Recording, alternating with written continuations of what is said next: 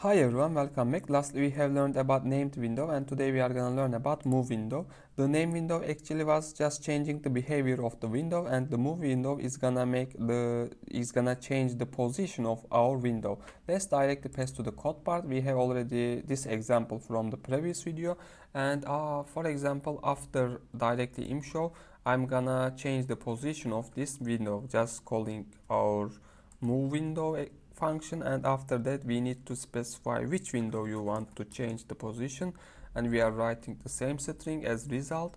And firstly we need to change, you need to write the x, then you need to write the white axis of your current window you want to get.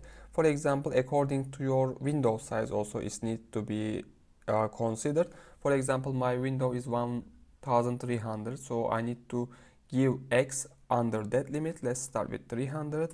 Also my screen is resolution is also y-axis, the height also 800 pixels, so I need to give it smaller than that one. And to be understand the changement maybe after that one directly, first of all let's see this example.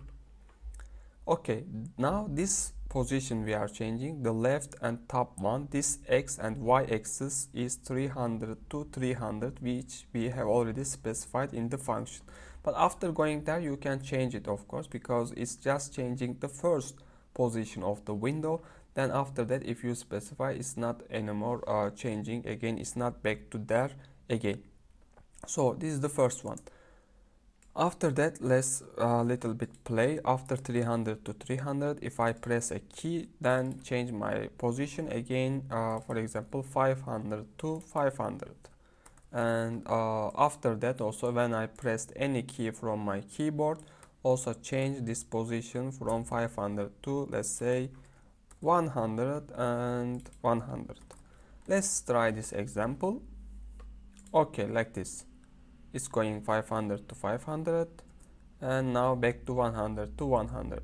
If I give any for example, if I give out of my limit is like 1.3 thousand, and let's try this one. For example, it will be out of that, and after that back to 100 to 100 again.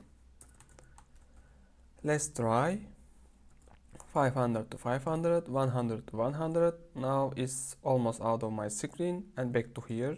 Let's make totally out of my screen. Okay, it's back. It was out of my screen, and when I pressed again, since the focus on the window, it's come back to again to 100 to 100. So in some cases this move window can help us about some visualization issues.